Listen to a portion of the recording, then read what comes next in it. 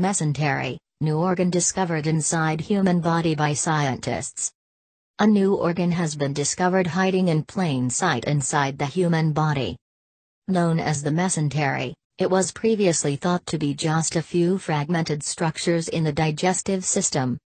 But scientists have realized it is in fact one continuous organ. Although its function is still unclear, the discovery opens up a whole new area of science, according to J. Calvin Coffey, a researcher at the University Hospital Limerick who first discovered it.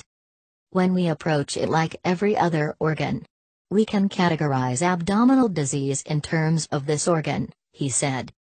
Now we have established anatomy and the structure. The next step is the function. If you understand the function, you can identify abnormal function, and then you have disease. Put them all together and you have the field of mesenteric science. The research has been published in the Lancet Medical Journal. Following its reclassification, medical students are now being taught that the mesentery is a distinct organ. Gray's Anatomy, the world's most famous medical textbook, has been updated to include the new definition.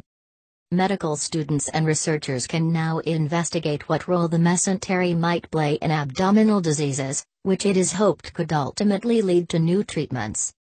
The organ is a double fold of peritoneum, the lining of the abdominal cavity, that holds our intestine to the wall of our abdomen. It was described by the Italian polymath Leonardo da Vinci in 1508, but it has been ignored throughout the centuries, until now. Although there are generally considered to be 5 organs in the human body, there are in fact now 79, including the mesentery.